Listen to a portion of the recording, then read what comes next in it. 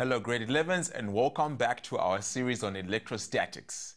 Just as there is a magnetic field around magnets, there is also an electric field around charged objects. In today's lesson, we are going to study the electric field around charged objects in more detail. Let us join KK as she does some investigations with electric fields. First, she will use a Van der Graaf generator to demonstrate some interesting observations. Hi there, welcome back to our series on electrostatics. Let's first very quickly recap what we have already learned about objects that are charged with static electricity.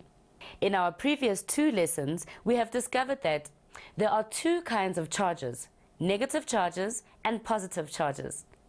Opposite charges attract and like charges repel one another. Charged objects can cause things to move even if they are not touching them. Where have you come across a similar set of properties before? Right, when you learned about magnets. In the series of lessons of magnetism, we use the idea of magnetic fields around magnets to explain this behavior. In today's lesson, I would like us to do a couple of experiments to investigate the electric field around charged objects. I am going to use the Van der Graaf generator to charge a number of different objects. When a metal conductor is connected to the terminals of the machine, it will become charged. When it is connected to the positive terminal, it becomes positively charged. When it is connected to the negative terminal, it becomes negatively charged. We will use flat metal plates as well as circular conductors in our experiments. We will also use some grass seeds sprinkled in oil so that we can see the patterns that the electrical fields form. Grass seeds are tiny insulators and will move in an electric field.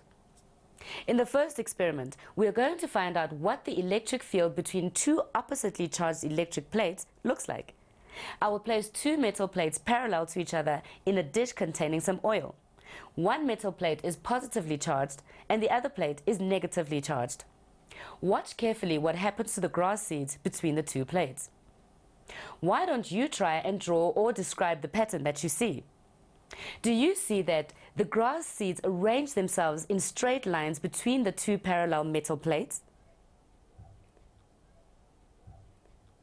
I have a diagram here on the smartboard that may help you see the pattern more clearly.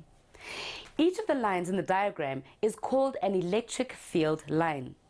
The arrows that are on the lines show the path that a positively charged particle would follow if it were free to move in an electric field. Remember, a positively charged particle will always move away from a positively charged object and towards a negatively charged object.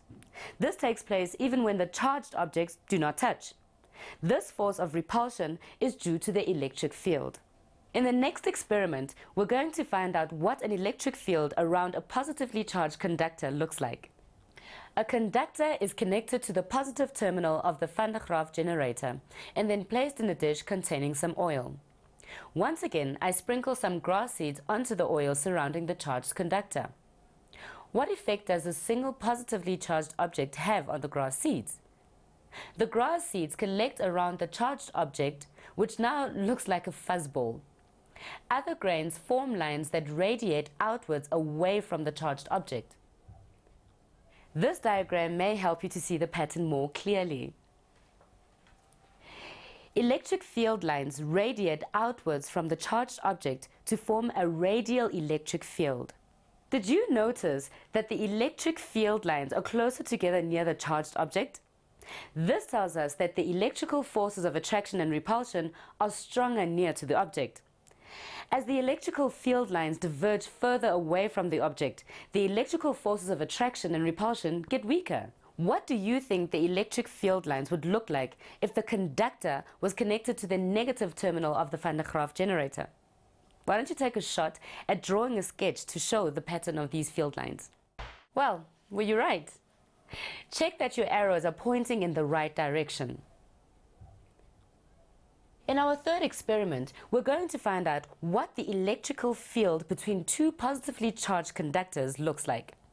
Two conductors are placed near each other in a dish containing some oil. One conductor is positively charged and the other is negatively charged. Once more, try to draw the pattern that you see. Don't forget to put arrows on the electric field lines in your drawing. Was your drawing like this one? If it is, well done. I think you may just be getting the hang of this. In our last experiment, we're going to find out what an electric field between two positively charged conductors looks like. Two conductors are placed near each other in a dish containing some oil. Both conductors are positively charged. Here is the diagram showing the electrical field line pattern around these two conductors. You should be able to see that the electric field lines from the two conductors seems to be forced away from each other. They seem to repel each other sideways. Why do you think this happens? Think about what happens to a freely moving positive charge situated in the electric field. As it repelled and moves away from one positively charged conductor, it's affected by the other positively charged conductor, which also repels it, causing it to veer away to the side. Let's look at the diagrams from the last two experiments again. The patterns shown by these two electric fields looks very familiar, don't they? Compare the patterns of the two electric fields and these two magnetic fields. Can you see the similarities between these two types of fields? Thanks, Keke, for those demonstrations. Now, let's have a quick recap of what we have learned in today's lesson. 1. Charged objects have an electric field around them. 2. Electric fields can be represented by electric field lines. 3. The direction of a field line is the direction that will be taken by a freely moving positively charged particle at that point in the electric field. 4. Charged objects of different shapes have different electric field patterns. 5. Pairs of charged objects of different shapes also have different electric field patterns between them. And finally, there are similarities between magnetic fields and electric fields. Now that we have seen the patterns of these electric fields, visit our website and check out our lesson on calculating the strength of an electric field. Goodbye.